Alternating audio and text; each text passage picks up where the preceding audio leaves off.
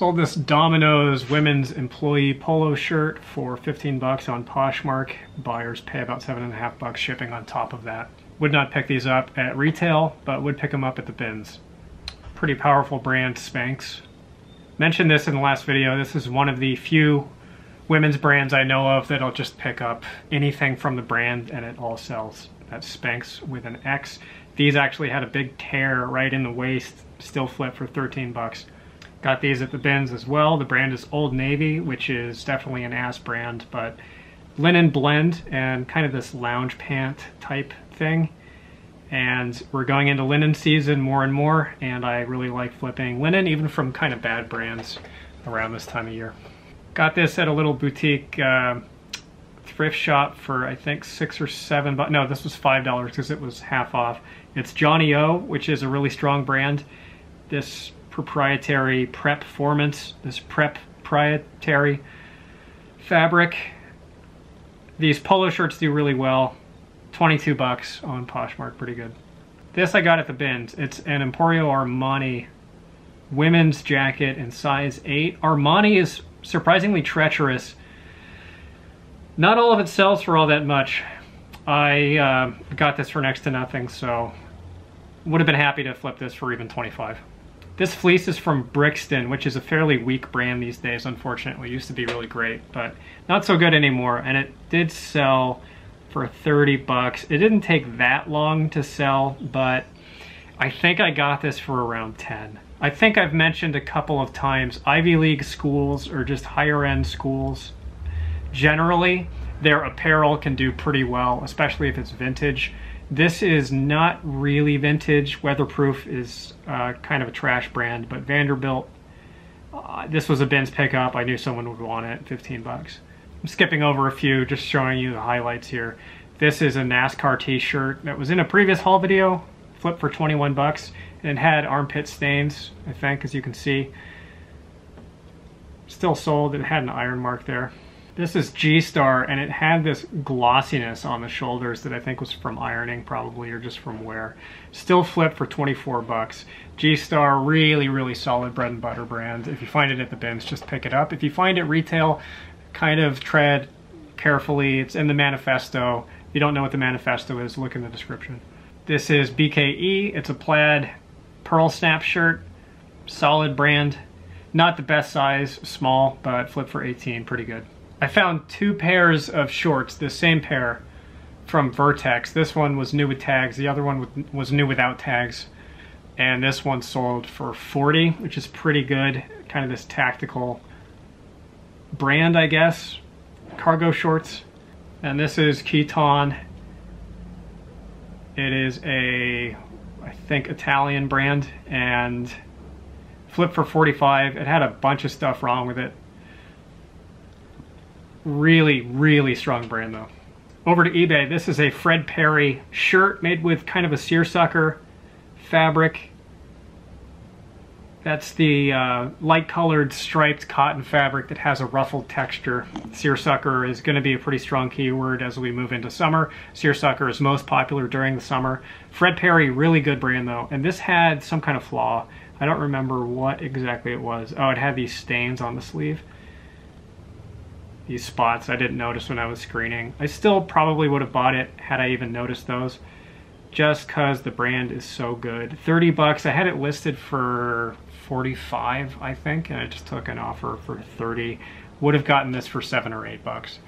I really enjoy picking Nike pieces up at the bins. I don't pay retail prices unless it's something really special, but really predictable sellers, when you can get them for like $1 or less, I think it's fairly safe to pick up Nike. This is a skort. Skorts are athletic skirts that have compression shorts hidden underneath them, and women wear them for sports like tennis. Got this at the bins, weighed next to nothing, so it was basically free, 13.5 bucks. Had this been vintage, true vintage, it would have been worth more, but this was a contemporary manufacturer. Couple of yoga DVDs that sat around for a while before they flipped, 20 bucks. I think in a previous video I mentioned this shirt, a Patagonia shirt that I had just been sitting on forever for no apparent reason. This was it. It sold for 29 bucks. I don't know why it took so long to sell. Probably about a year, honestly. There's nothing wrong with it. It was a plaid flannel. The photos weren't terrible. Organic cotton in a good size. It just sat there for a long time. And sometimes that happens. As I mentioned before, don't become consumed with despair because your good item isn't selling. There's no way to force the market to behave in the way that you would like it to behave. There's no way that you can force sales to happen without pulling a gun on someone. So it just comes with the territory. This is another wood background photo, so I had this forever. There's no mystery here. This is a ass brand, Buffalo David Baton. I don't like selling. I think their jeans would probably do better. I would probably pick them up at the bins if I found them. They are mimics of Diesel, in my opinion. If you look at the way the tags are laid out and the aesthetics of the jeans, they're meant to look like Diesels. And to the point where it actually trips me up sometimes. I'll find them and I'll think that they're Diesels. So I would guess that the jeans would do better. This knit women's top took forever to sell, over a year. This is a brand that I actually like finding. It's a women's brand, obviously. I've never really had much of a problem flipping it. I think I got this at the bins for, I don't know, around $1 or $2. 40 bucks. Another bins pickup. It's a vintage shirt. It's made with a knit fabric. The brand was really nothing to speak of. And this is an interesting one because I have been trying to list 10 items a day, new items, and I took finally a couple days off, the past 2 days, because I got so tired I could barely move. So I figured that was time to take a break. And I was doing the thing where I was ending old listings and then selling similar, which allegedly triggers the same kind of algorithm magic as listing new stuff. I'm skeptical about that, but I think it's better than nothing. And this was an item that had gone through the full 30-day cycle and was about to end, and I ended it and sold similar, and it sold right away. So I think that does work.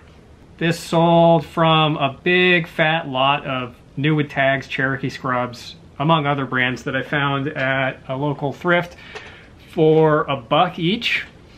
And I listed all of them. It took a long time to list them, and they've just been slowly selling off ever since.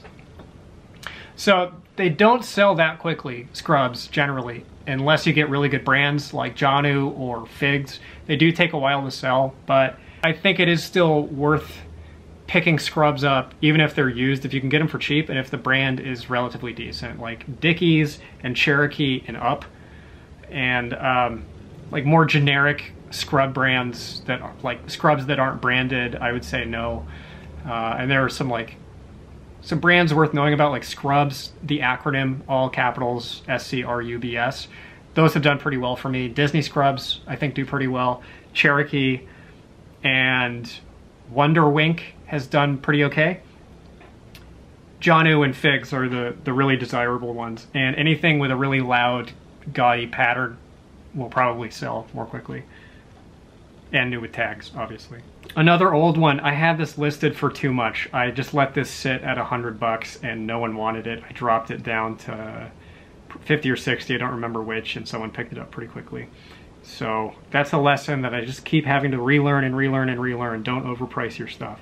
Parker Dussault, as you could tell, the San Francisco brand. I found a few pieces from them all in one day. This was the last of them to sell, and it took the longest because it was grotesquely overpriced, but I think the brand is pretty good.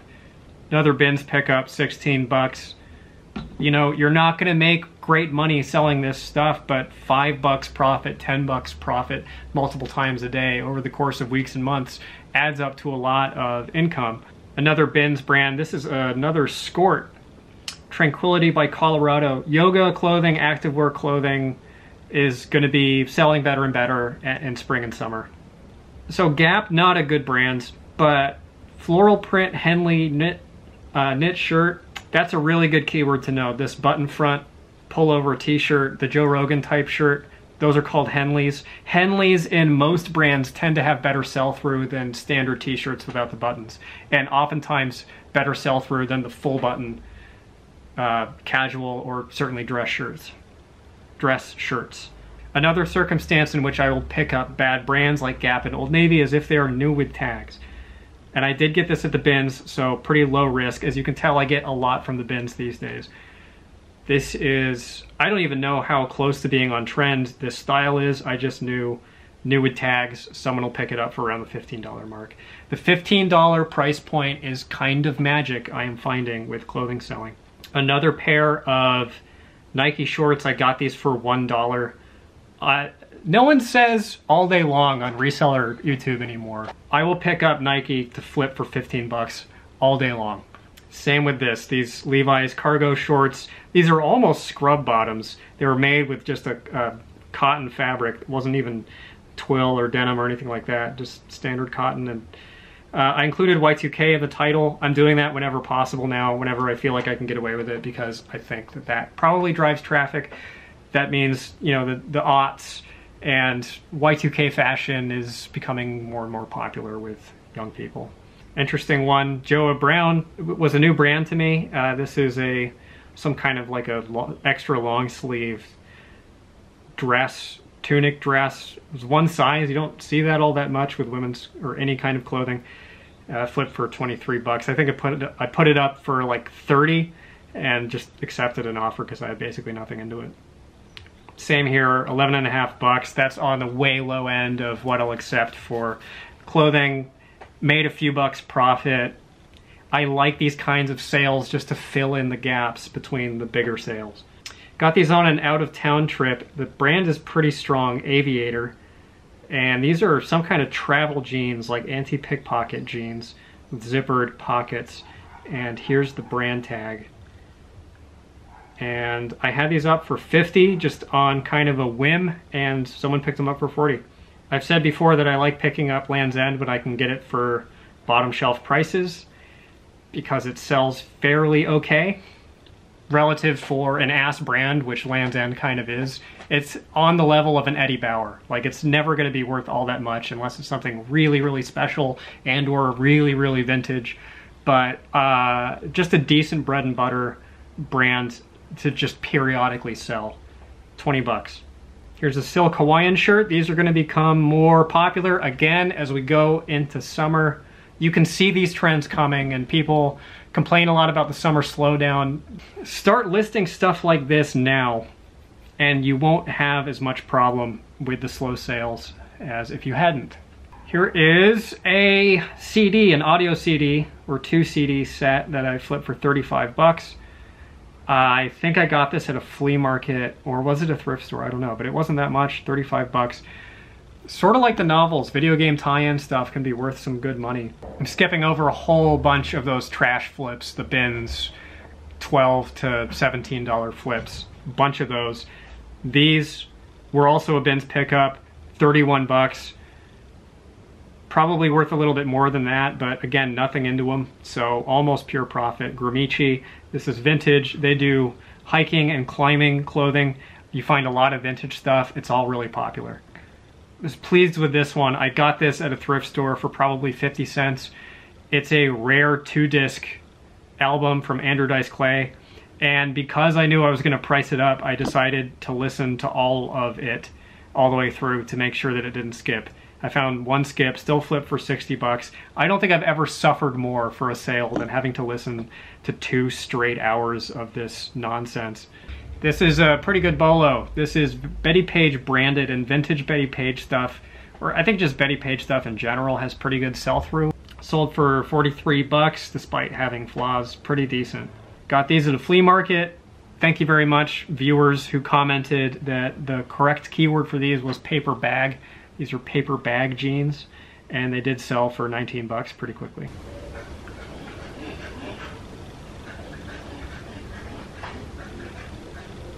I've mentioned before, RPG books are excellent to sell. This sold for 40 bucks in a lot with another one. Someone bought both from me, so I could combine shipping, and it was media mail shipping. Here's the other one that the guy bought for 50 bucks. I got a bunch of RPG books. Someone clearly donated a collection all to the same thrift store, and it was a dead thrift store, totally dry. Other than that, it was a complete windfall. I've made a lot of money off of those books already. So if you find stuff like this, probably worth picking up and pretty easy to look up. You can scan the barcode on eBay, you can scan the barcode on Amazon. Just easy money. This is a Ralph Lauren purple label that sold for $80. And I priced this at $100 just as a complete Hail Mary. Every once in a while I'll do that of just let's see what happens when I think there's a plausible chance that it could work out, and sometimes it does. I got an offer for, I don't know, I think there was even a little bit of haggling and they still took an $80 offer. So Ralph Lauren purple label, and this is vintage Ralph Lauren purple label, on the high end of value with Ralph Lauren. Ralph Lauren purple and black label are the most valuable. Ralph Lauren RRL, which I showed off in the last haul video, also exceptionally valuable. And vintage, there are all kinds of little niche in Ralph Lauren that are worth more than standard. This is a fishing shirt. So remember I was saying I have these criteria for what counts as a fishing shirt. This is a button-up shirt. It's made with nylon fabric and it's vented. And also Triton is a fishing bass boat brand. So, you know, that was the dead giveaway.